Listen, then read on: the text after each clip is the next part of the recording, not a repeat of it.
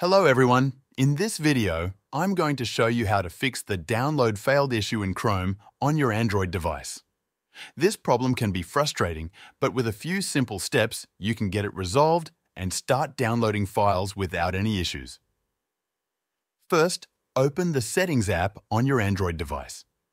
Once you're in the settings, scroll down and tap on Apps or Applications, depending on your phone.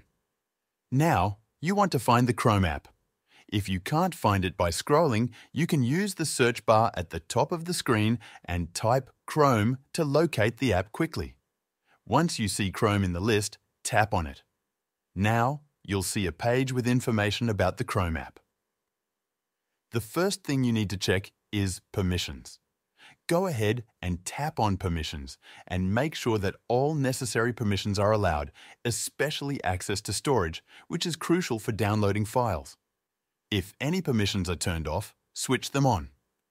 After checking permissions, go back to the main Chrome settings screen. Next, tap on Mobile Data and Wi-Fi. On this screen, make sure that both background data and unrestricted data usage are turned on. These settings allow Chrome to download files, even when the app is running in the background or when your phone is in battery-saving mode. Next, scroll down until you see the option for Install Unknown Apps. Tap on this and make sure that Chrome is allowed to install apps from unknown sources. This is important if you're downloading files that might trigger a security prompt. Once that's done, open the Chrome browser itself. Tap on the three-dot menu icon in the top right corner of the screen and from the drop-down, select Settings.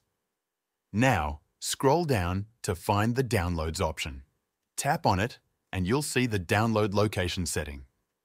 Make sure that it's set to your phone's internal storage.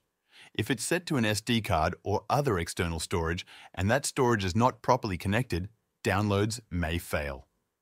So always ensure it's set to internal storage. Lastly, you need to make sure your phone's software is up to date. Go back to your phone's main settings, scroll down, and tap on System or Software Update. If there's an update available for your device, install it, as sometimes software updates fix issues like this.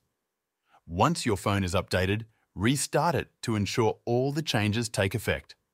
After restarting, try downloading a file again in Chrome and your problem should be solved.